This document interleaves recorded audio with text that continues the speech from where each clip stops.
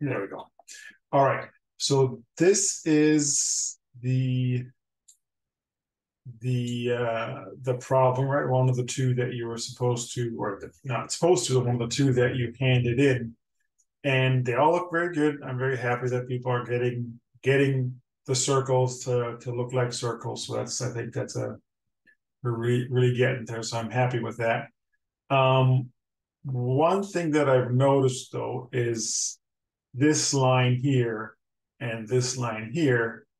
Some of you did not really construct, it seems. Some of you decided that you just set what the height was here as 4 and then went from that, right? So you have basically, if you look at this line and that line, then you'll notice that in sorry, in some of your drawings, that those are not parallel, right? If you kind of go and count down 1, 2, 3, 4, this should be just a little bit over 1, 2, 3, 4. It's just a little bit over. But many of you have this line coming all the way up to here, and so it looks, by first look, it looks more or less okay. But if you look at a little more detail, right, you'll see that these two lines are not parallel. So the way that you should do this, right, is you should basically draw a construction line that starts here and is parallel to this line that goes, like this all the way down, and then find the intersection from this point going upward. Right? That's kind of what it is that you should be doing. For the exam, maybe just as we're on isometrics, what I'll be looking for is, of course, that all the lines are there and all the lines have the right length, right? That things like these things are parallel. I'll be looking at when I look at the circles, right? I'll look at, does it fit into the bounding box? And are the points where there's, I mean, don't draw them in, but like, does the circle go through our main construction points, right? So is this point, does my circle go through here, or did I put my construction point somewhere there, or to make it too short? So those are things that I'll be looking for on the exam. Now, are there any questions about any of the comments that I'm making on this one here? So it's really No, hard to see that if you're shaking your head or not, because I don't see any cameras. no, Professor, no questions. And I see one camera. Let's have some cameras on. All right. The Yeah, other thing that I wanted to point out is down here on this one, on the dimension thing. Most of it looked very good. Remember that we tried to do kind of this baseline, datum line type dimensioning as much as we can. One thing that I've noticed though is that several of you did not dimension the arc here, right? You dimensioned where the center point would be, but you didn't put the radius on here. So whenever we have an arc, anything that's curved on our system, we have to put like the radius or the diameter, depending on if it's a full circle or just an arc, right? So in this case, for this one, we put R5, and for this one, we'll put the diameter, right? So very, very important to have that in there. Now, if I define that this is a radius of 5, then of course I don't have to say that the distance from here to here, right? This distance, I don't have to say that that's 5 because I'm already saying it's an R5, right? So I don't have to draw another one that says that from here to there is 20 because I already know that, right? So we don't really have to put that one in. So that would be kind of an over dimensioning if we put that there. And remember that we don't have to specify that this is 90 degrees because it looks like 90 degrees, right? So whenever something looks like 90 degrees, we'll assume that it is just that. The other thing that I wanted to point out, two other things for dimensioning that I wanted to point out, and that is, the first one is that we have to make sure that when we draw extension lines, that the extension lines extend all the way to where the feature is. Right. So if I'm trying to dimension this, the distance from here up to there, right, then I have to draw my dimension lines to this corner and to that corner. I can't just have it stop outside of my object, right? Because the extension lines can always go in. It's not an issue, right? So make sure that your extension lines are long enough, but of course don't touch, right? Has to be a little visible gap. What else? Oh, the other thing, the last thing that I wanted to point out is that even though on this kind of herky-jerky drawing up here, there's dimensions of how far the edge of the circle or the cylinder is away from the edge of the object, we never, ever dimension the distance, like, of the circle to somewhere. We always do the center mark. That's what we have the center mark for. Right? If you think about, in this case, it's a cylinder, but if it's a hole, right, it makes a lot of sense. We want to know where the center of the hole is, because that's where we're going to put our drill, right? If we want to drill the hole through our thing. How far the edges, we don't really care so much, right? It's about the hole.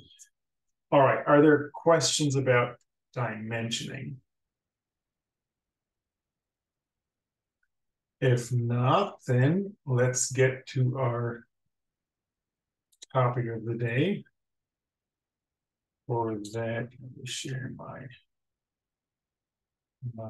presentation.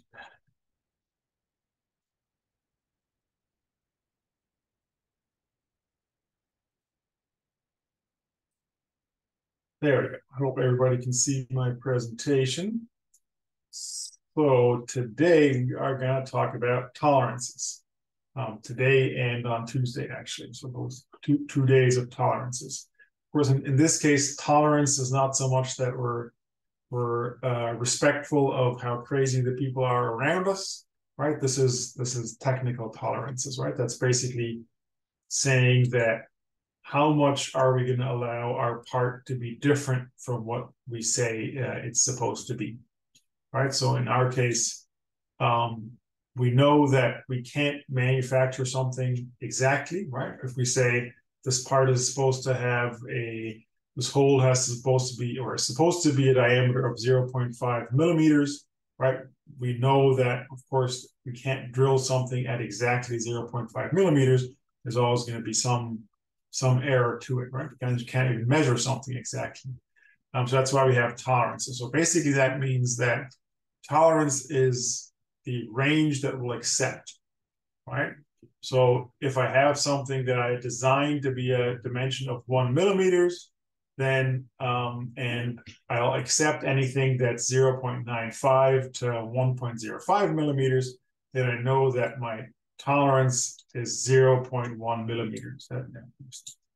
Right? So that's the kind of difference between the upper limit and the lower limit would give us our tolerance. Now, in general, the tighter the tolerance, right? So the smaller that this number is, the 0.1, the more expensive it is to manufacture, because we'll need tools that are more and more precise, right? So as we're designing things, we have to kind of keep in mind that, we may have to have wider tolerances and able to produce stuff at a reasonable cost. Now, why are we concerned about tolerances? Well, a big reason why we are concerned about tolerances is because of interchangeability. And that is basically, if I design something, I want to make sure that I can use parts from other manufacturers as well, right? Say I have a big metal part or something, and there's a whole bunch of bolts that are going to go through certain holes in that system, right? So I want to be able to tell whoever's providing those bolts that those bolts have to have a certain tolerance so that they'll fit into the holes in my system, right? Without buying a whole bunch of bolts that are then not going to fit because their tolerance was wider than the tolerance that I expected. In some cases, tolerances we live with the idea that two parts don't fit exactly together, but they have to fit closely enough that they'll work. Right? And I think one of the best examples there is your phone and the charger, right?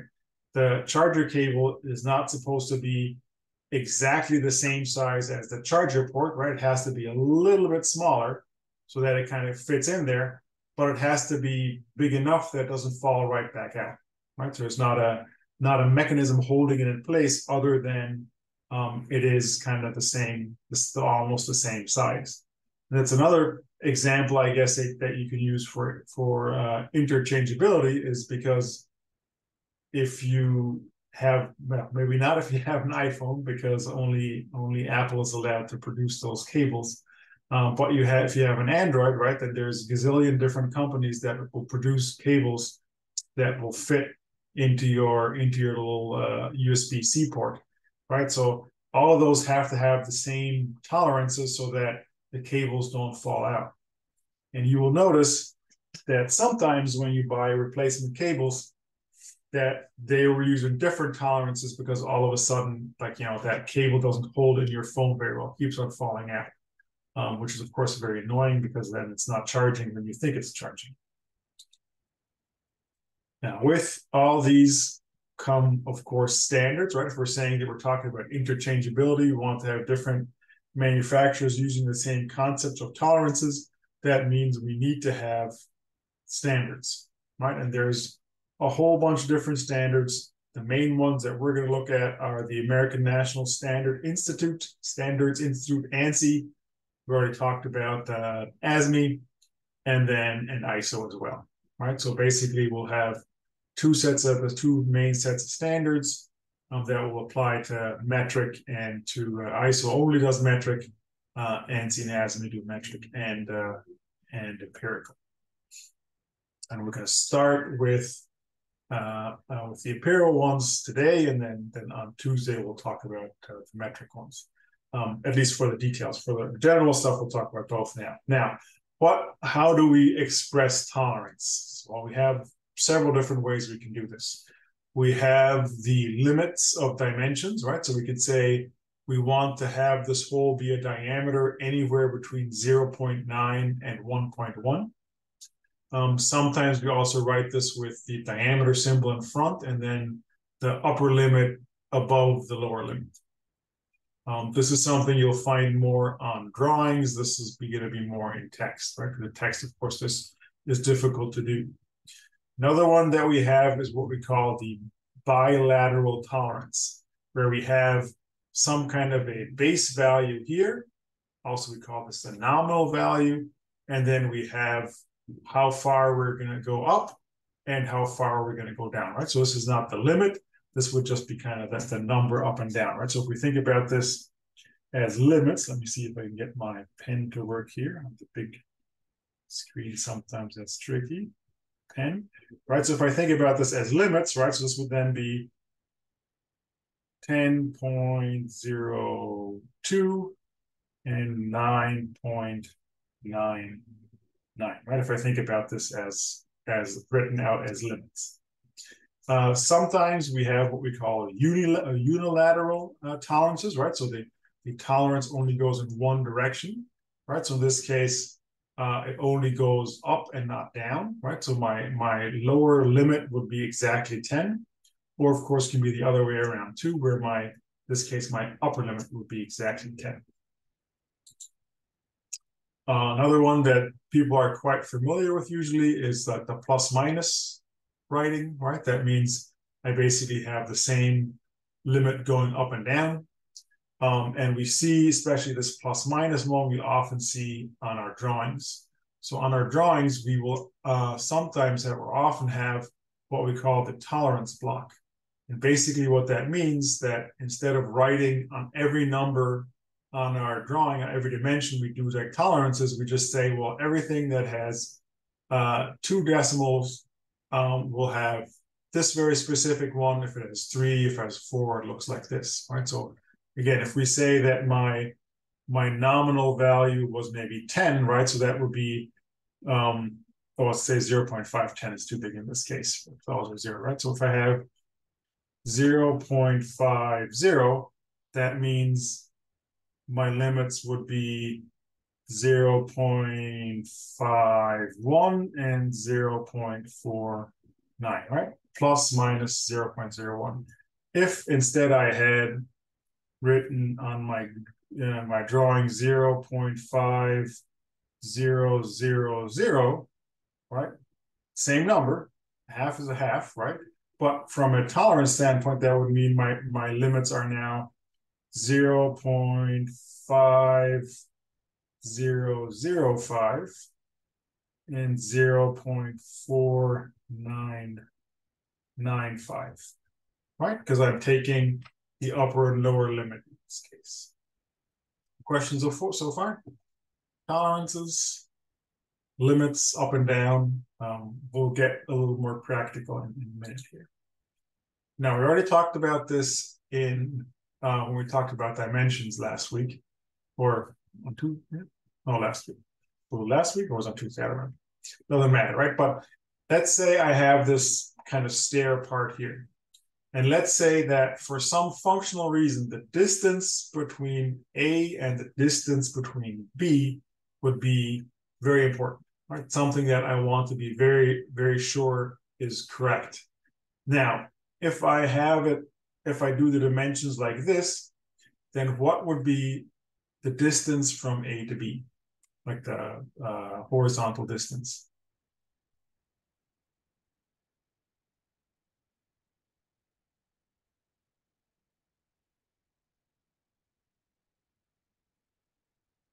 What's the horizontal distance from A to B?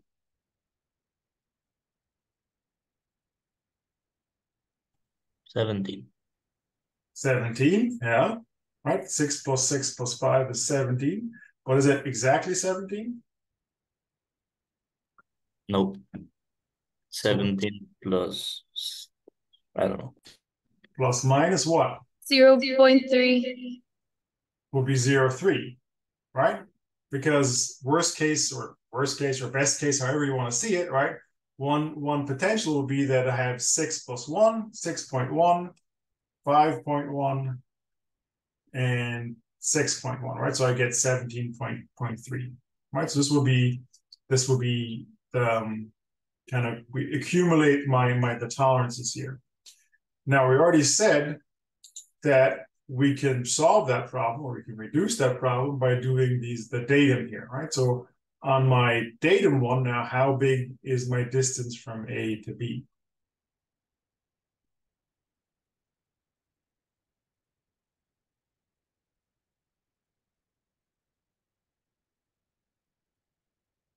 It's not that early in the morning to do some simple math here. 17 plus or minus 0.2. Exactly. Very good. Why 0.2?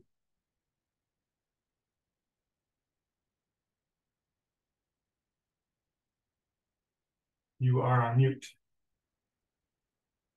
Yeah, sorry. Is that Ale, Glory, and me are together, so when Yes. one of us talks, it's like a lot of echo. Yeah. But why 0.2? I don't know. I just did the. Oh no, 0. I don't know how do you subtract them. You can think about it the same way, right? It could be I have my distance here could be 13.1, right? That's a possibility. And this distance here could be, oops, that's not what I wanted. Yeah, so no, it would be 17 plus or minus like just 0. Well, Because what I did was 24 minus 7. But if I do 24.1 minus 7.1, but could it also be 23.9? Right? Plus minus 1. They don't have to both be plus and both be minus. Right? So your initial idea was correct, right? So it could be that one of them goes in one direction, the other one the other direction. If I subtract them, then I still get the plus minus 0.2, right? So whenever I have these tolerances, the overall tolerances are gonna subtract, right? So if I really want to have this to be exact, then I should specifically do that distance, right? And in this case, we're not over-dimensioning because we took out the 24 that we had up here, right? The other one had a 24. We took that one out, and we're just saying this is exactly the distance that we want to have. Again, this is assuming that for some reason that distance is very important to be exact, right? That has to have a high level of accuracy. All right, let's get into the most fun part of all this, and that is these standards are very particular about decimal points and how you write them. And the annoying thing is that not only are they very particular, they are particular that metric and like empiric, like inches, are different. They don't show up the same way. So let's start with the metric ones, right? So if I think about the unilateral dimensions, right? So again, I have my base, and then I have the value in one direction and 0, right? So in the metric system, it means that the number of decimals that the base has and that the limit has do not have to be the same, right? So I don't have to write 10.00 plus 0.02, I just do the 10. And also the 0 does not have any decimals at all, right? For the bilateral one, it's basically the same. It's just that now, of course, we don't have a 0, so we have to have decimals as well. The important part is that the decimals for those two limits have to be the same, right? So if the top one has 2 digits after the decimal, then the lower one has to have 2 digits as well, right? If it's 1, then, so if you just had 1 here and 2 there, that's not allowed. And then basically this holds throughout the metric system, right? So anytime I have limits, they have to have the same number of digits, but the limits do not have to have the same number of digits as the decimal, right? The decimals often have fewer decimals. So that's the metric system. Now in the inches system, it's a little bit easier because basically everything has to have the same number of digits, right? So you can see here the base has 2 digits after the decimal, and the limits have the same thing. Even if it's a 0, it still has the 2 digits, right? Remember, for the metric one, we only had the 0, but here we have to have 0.00. And again, it doesn't matter if, like, what type of dimensions, it's always the same. The important thing in inches, again, is that we do not have a leading 0, right? So it's not 0.25, it's 0.25. And that goes for the other two as well, right? Doesn't change anything. Again, the number of digits has to be the same, or the number of digits after the decimal point has to be the same, right? So we have 1 digit after the decimal point for the base, as well as for the limit. And then for angle, it's similar to what we have for inches, where the number of digits after the decimal has to be the same, both for the base and for the limits. And so maybe just as a quick summary, right? So for the metric, the number of decimals can be different for the base and the limits, but the limits have to have the same number. And then for the inches, they're all the same. There's no leading 0, and for the angles, everything's the same. There's no leading zeros there. All right, so that's one thing that you will unfortunately will have to get used to, right? This is one of the things that, one of the little format things that I am actually gonna require you to abide by, right? Usually I'm not all that interested in these kind of things, but it's on these drawings, it's actually important to use the right formats. All right, so with that, we will come to the part where tolerances tend to be the most important, or the most applied. That is whenever I have a hole in my part and some kind of a shaft that's supposed to fit into that hole. We are going to only talk about circular shafts and circular holes. Of course, we could have that with any other shape as well if we wanted to, right? But again, we are going to focus on circular systems here. And so basically, if we do a cross section, right, we would have our hole here, our shaft here. The capital diameter of the hole is the maximum size that I have, right? So it would be my base plus my upper limit, and the lowercase d would be the nominal minus the lower limit, right? And the same for the shaft. And so again, we have the limits. So the upper and lower limits would be, for the shaft, it has a little shaft. D is the upper, capital D is the upper, lowercase d is the lower. Then we have a basic size. So that's kind of the one that we're basing the limits on. Usually this is a round number, right? Because that's something easy to use. And then the tolerance is how much the diameter varies from the lower limit to the upper limit, right? That's just kind of some nomenclature.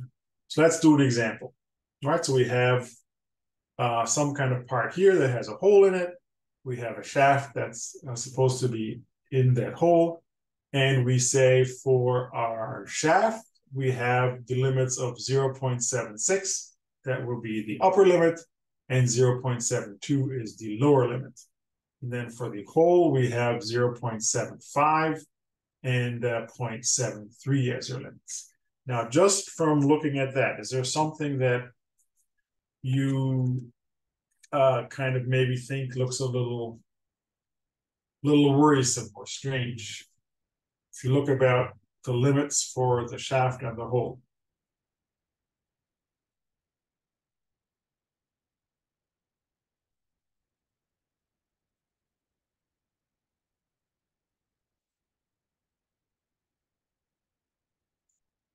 Seems to be a lot of chatter going on, but not about the shaft or the hole.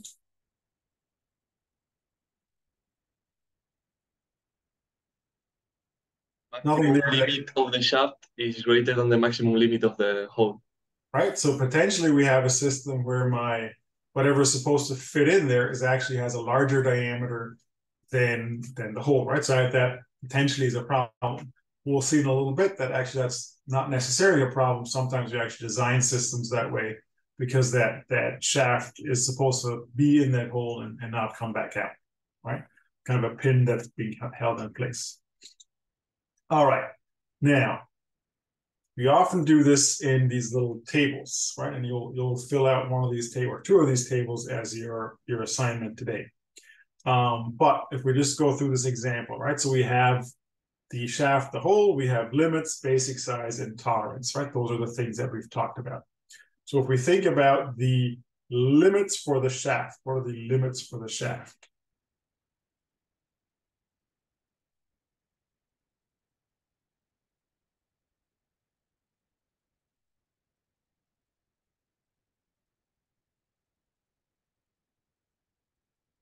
Well, any suggestion about limits? This is the shaft. So what are the limits? 0.72 and 0.76. Exactly. All right, so we can put that in. Now you will see that for the shaft, we put the larger number first, the upper limit first, and then the lower limit.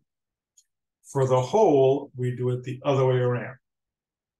Now, again, this is one of those little quirks in our system that we will have to abide by, right? So when you fill out these tables, make sure that you write it the right way. And actually, this is not just for fun. We will see later on, having it in that order makes it easier and less error prone for another calculation that we have to do, right? So this is for a reason, not just by chance. All right, so now we have our limits. So we have to find our basic size. What is the basic size, right? That was kind of the size that is kind of in the range of both of them and is a round-ish number. What should we choose as our base, our basic size? 0.74. That would be the average of most of these, but 0.74 is not the most round number that I can think of that's in that general vicinity. What's a number that comes to mind that is a little more a common used number, I guess? 0.75. 0.75, 0.75, right? Or 3/4, right? This is a very basic number. And if I go to the hardware store, I can find bolts or pins or whatever that are 0.75. Finding them for 0.74 is going to be more difficult, right? I'll have to have somebody actually produce them for me, which obviously it's always better to get stuff off the shelf than produce it yourself because it's cheaper, right? So this is the basic size. We will find out when we look at the standards that actually usually the basic size shows up somewhere, right? So one of these four limits usually is the basic size. In this case, again, it was 0.75. All right, so then what are the tolerances that we get for the shaft? How will we get the tolerance for the shaft?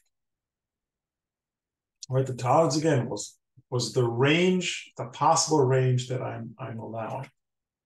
So it would be 0.76 minus 0.72. Exactly, right? Be zero. I have to be careful. I shouldn't say zero. It's be 0.04. Right? Very, very important. There's no leading zero, right? Because this is all inches. And then for the hole, what do we get for the hole? 0.02. Exactly, right? Get 7.75 minus 0.73, which gives us 0.02. Right? Very, very easy math. Now the tolerances are always going to be positive numbers, right? There's no negative tolerance.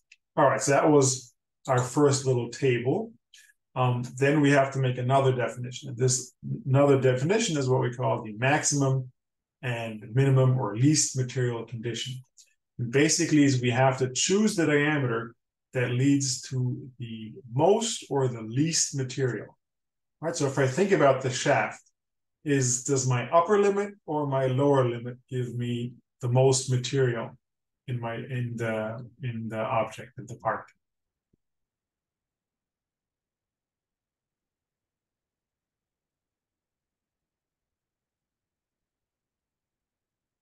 Which of these two pins or bolts or whatever they are has more material? The big one. The one with a capital D, right? Of course, right? The bigger my upper limit is going to be the bigger shaft, right? So the bigger the diameter, the more material. How about for my part that has a hole in it? Which of those two parts there has more material? The small d. The smaller one, right? Because I make a smaller hole, I'll take out less material. And the real fun thing is that if I remember drawing these, then of course those two outer boxes are exactly the same size, right? Looks like the one with a cap with a lowercase d is a smaller part, but that's just a visual trick, right? All right, so we have these conditions, right? So we know that they're basically the opposite between holes and shafts, right? The bigger the diameter for my shaft, the more material. The smaller the diameter of my hole, the more material is left, right? So these are what we call the maximum material conditions, and we're going to use them. Oop, I drew little circles around them, right? So this is just writing it out, right? The maximum we call MMC. So that's the maximum diameter for the shaft and the minimum diameter for the hole. And for the LMC, it's the opposite around, right? So, but very, very logical stuff. So let's do that for our example here, right? I already have one of them, right? So the maximum material condition for our shaft is 0.76. And then that, of course, means the least one is 0.72. So now what is the MMC for my hole? 0.73. 0.73. All right, and then of course the max is 0.75. Everybody understand how we're stepping through this? All right, so the maximum material condition is the maximum shaft and the minimum hole. All right, and basically the reason why we do this is because we want to see what happens what happens if I run into that exact condition, right? Where if I have the maximum shaft and the minimum hole, right? Then we can see potentially we have an issue, right? Because my shaft is going to be larger than the hole. If I do it the other way around, right, then my shaft is going to be smaller than my hole. But we're going to use that to classify different things. We're going to use that to classify what we call clearance, right? So we talk about the maximum clearance, which is the least material condition hole minus shaft, or easier said, it's the largest hole and the smallest shaft, right? You can, if you wanted to have an easy way for the shaft to fit into the hole, right, then you can say this would be the best case scenario, right? Of my possible holes that I have, I'm going to choose the largest one, and out of the possible shafts, I'm going to choose the smallest one, right? So this is the if it's going to fit here, it's always going to fit, basically, kind of idea. The other way around, the minimum clearance, we also sometimes call that allowance, would be the worst case scenario, right? I'm choosing the smallest possible hole that's within my range and the largest possible shaft, right? So now, if that doesn't fit, then I know that I'm potentially in trouble. Right? If this still fits, then I know that I'm good. All right, let's try that here. Right, I already put one of them in, right? So my maximum clearance would be my largest hole, right? And my smallest shaft, right? So 0.75 minus 0.72 gives me 0.03. And then for the other one, right, I would say my, in this case, my smallest possible hole minus my largest possible shaft. All right, and then I'll see that I actually get a negative number. In this case, unlike the tolerances, there are negative numbers, right? So it's very important if this number is positive or negative. So I know that my max clearance is 0.03, and the minimum clearance would be negative 0.03. And then we use this, positive or negative, to come up with some definitions. We call this the type of fit. So if both the max clearance and the min clearance are positive, right, that means there was ample space between them, then we call that just clearance. This is the case where if you want to call it a peg or whatever, fits into the designed hole without any issues. Right? It might actually have a little wiggle room left. Regardless of if I choose the smallest or the largest possible one. The other one we call the transition fit, and that is that the maximum clearance is positive, but the minimum clearance is negative, right? That means that under certain conditions, right? So if my shaft is on the small size and my hole is on the big size, then it fits. But if it's the other way around, then it's not going to fit anymore, right? Or it's not going to be easily fit. I'll have to force it in. And then if both are negative, then we call that interference, or if the max clearance is 0 and the other one is negative, call that clearance. If the max one is positive and the min one is 0, then we call that a line fit, but line fits we're not going to use all that much, right? So that the three that are important are the clearance, the transition, and the interference. Right, you can kind of think about this almost like the clearance is the one where it fits in regardless, like no issues. The transition is where under some of the ones that I'm going to produce are going to fit, others are not, and the interference ones are none of them are going to fit. All right, and we'll see in a minute that none of them fitting is not necessarily a design flaw, right? That might be actually on purpose. All right, so what does that look like, right? So this is taken straight from the design standard, right? So again, we have our holes, we have the shaft. For the clearance fit, right, we can see that, or maybe I should describe, right? So like the white kind of area would be the min size, the min diameter, and if we add the black area, then it's what it has. The full diameter, of course, should be on both sides, but they're just drawing it on one side to make it easier. The same for the shaft, right? So in this case, even if I go with the shaded area on both sides, my part is still going to fit, right? It's still going to slide in. Now, if I go for the transition one, if I do the shaded for both of them, they're not going to fit. But if I do the shaded for just the hole and not for the pin, right, then the pin is going to fit. If I do the shaded area just for the hole, not the pin, then it also still fits. But if I choose both shaded areas, then it's no longer going to fit. That's why we call it transition. And then for the interference, we can see that regardless, like even if I take off the two shaded areas for both the shaft and the hole, this part is not going to fit. Or, depending on how I draw this, maybe it just fits, right? But then it would be exact, which is always hard to get. Now, why do we care? Well, some systems, some parts that we design actually depend on this fit to work properly, right? So one example would be the door and the door frame, right? Door and a door frame, they have to fit with clearance, right? There has to be always a little bit of space between my door and my door frame, or it'd be hard to open and close my door.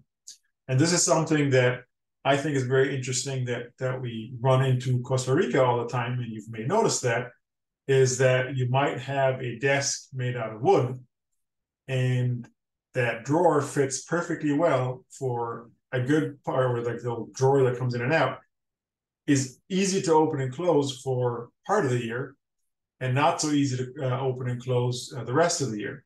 And so what's happening is that when it's the dry season, right, the wood shrinks just a little bit because it's drying, right? The wood expands and contracts with the moisture in the air. So it will contract just a little bit in the dry season, and so it's easy to open that drawer up in and out.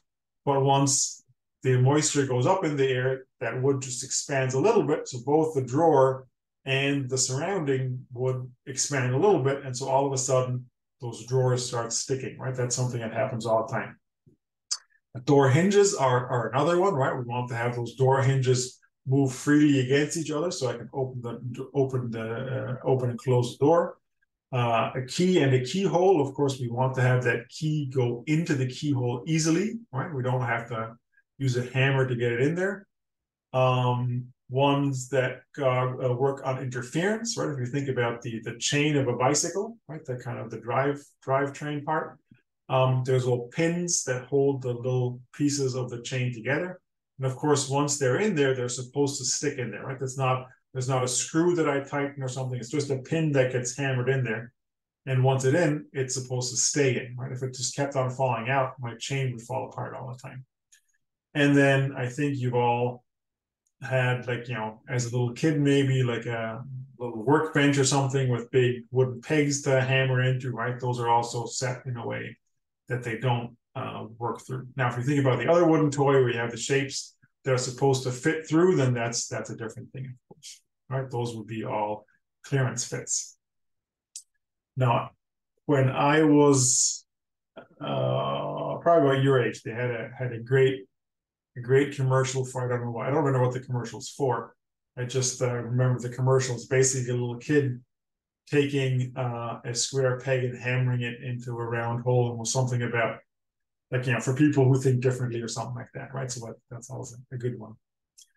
Feel like I'm losing a lot of cameras here. I think I'm down to one camera again. I'm not sure if there's a light outage or something on campus, so nobody can see anything anymore. But I'd like to have those cameras on. All right, so let's talk about fit with these in a little more detail. What can we do here? So we have a set of examples, shaft limits and hole limits, and we're supposed to find the basic size and the fit. So for the first one, what should we choose as a basic size? 1.250.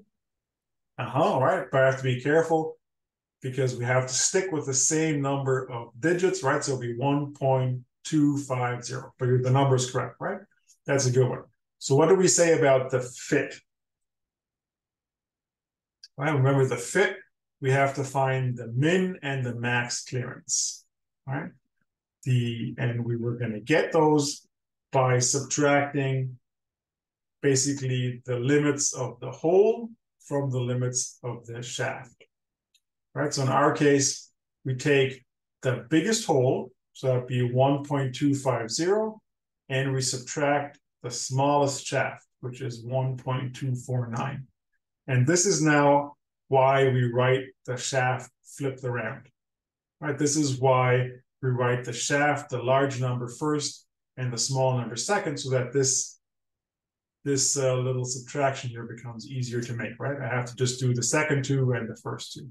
So if I subtract the first two, I just didn't write the numbers in, right? But if I subtract the first one, right, then I would have 1.250 minus 1.249 gives me a positive number.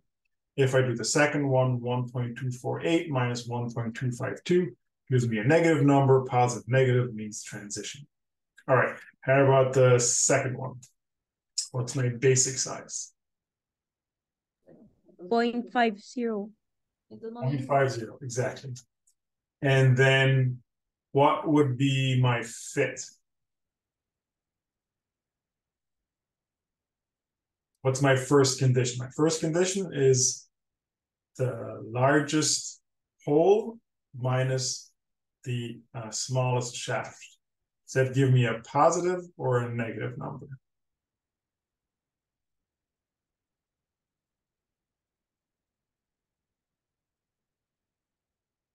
.5 minus 0.51. Negative. It's a negative number, all right? For the other one, right, I take the smallest hole, 0.49 minus 0.454. What does that give me? Also negative. Negative. What is negative and negative? Remember what the name was? Interference. Interference, right? That's what we get. With interference, it's always, we can basically jump ahead if we want to, right? We can say if the largest hole is smaller than the smallest shaft, right? Then we already know it's interference. We don't even have to do the second calculation, but those calculations are easy. All right, then the third one, what do we get there for our fit, or for our basic size? I'm sorry. 0.75. 0.75, very good. And what type of fit do we get?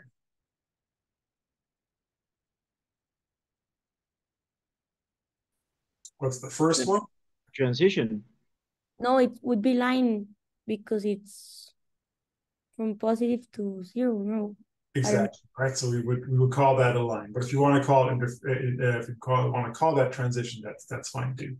But technically, it's a line fit because it's like that 0.75 and 0.75 are the same.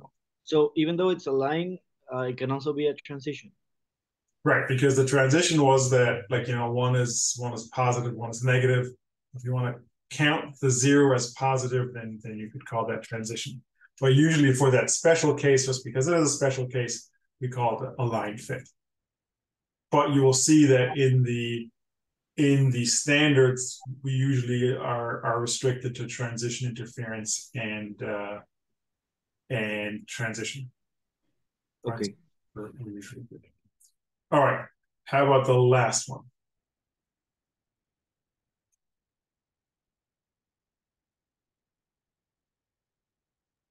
The basic size would be 1, right? Exactly, right? But if you write it down, you have to remember, we always have to have the same number of digits. So writing it down will be 1.000. Looks strange, but we have to be precise there. And then what kind of fit do we have?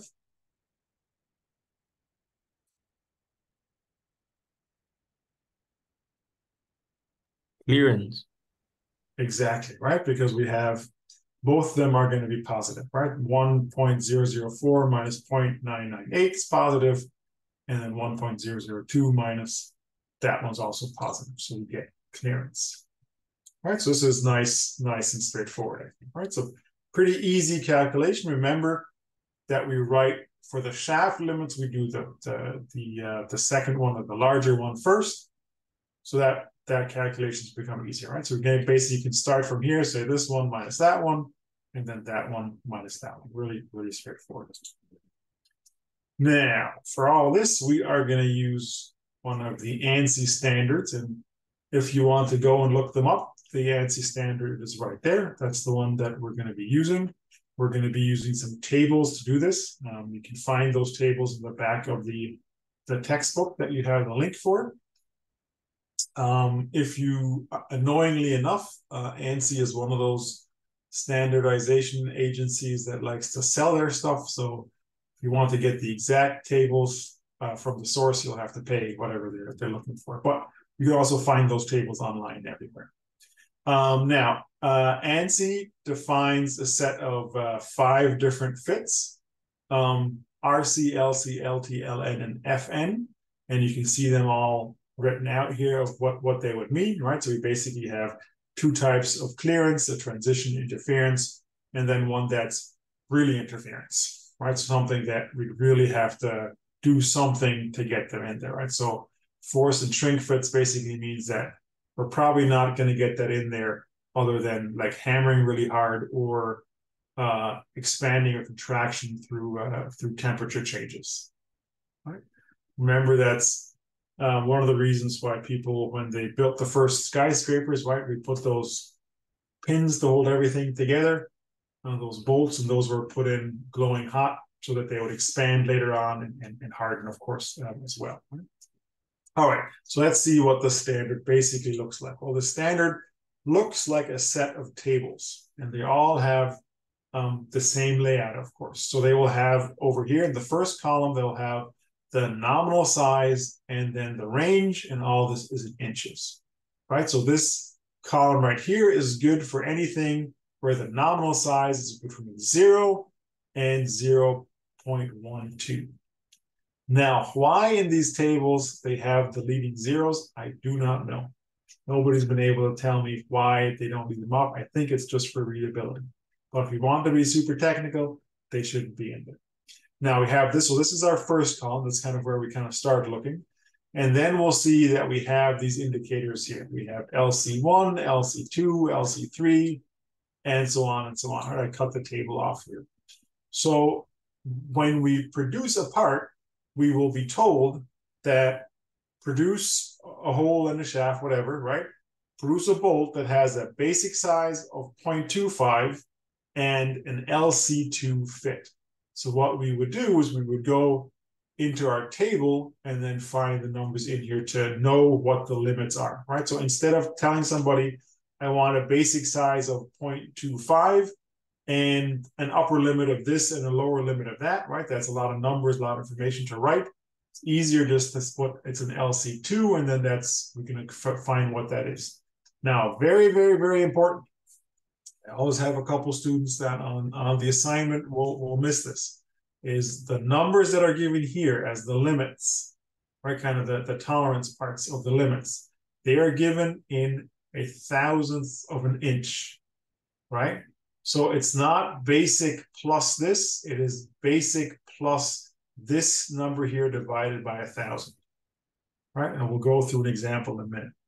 But let's look at what this would be, right? So let's say we have a basic size of 0.25 and an LC2 fit. So the first thing we'll have to do is we'll have to go through our standard. We have to leaf through our standard until we find LC2, right? In this case, LC2 would be right here. We're given a basic size of 0.25. All right, we go in our table. Where does it fall? Well, it falls between 0.24 and 0.440, right? So we know this is the right row for us to look in. And then we look to where our LC2 is. So now we know that for our hole, my upper and lower limits are 0.6 divided by 1,000 at 0. And for the shaft is 0 and minus 0.04 divided by 1,000. Right. So if I wanted to, we could do that for any other one. I'm not sure why I changed my example here, but if I do a basic size of 1 and use an LN2 fit, right, then I could go in and I could say, well, my hole, again, the upper and lower limits, right? We said we're 0.8. Or look here, right? 0.8 and 0. 0.8, I guess the lower limit is minus, right? You do it there. And then the upper one would be 1.3 and 0.8. Put that in here. So my lower limit for the hole is going to be my basic minus, well, the lower one is 0, so it doesn't matter. It's going to be the same. The upper limit now is going to be 1 plus 0.8. But remember, it has to be divided by 1,000. right? So instead of plus 0.8, so it's not the upper limit is 1.8, right? Almost twice as big. No, it's 1.0008. And in these tables, even if it's 0.0000, we have to write all these zeros, right? Because that gives us an idea of what the accuracy is.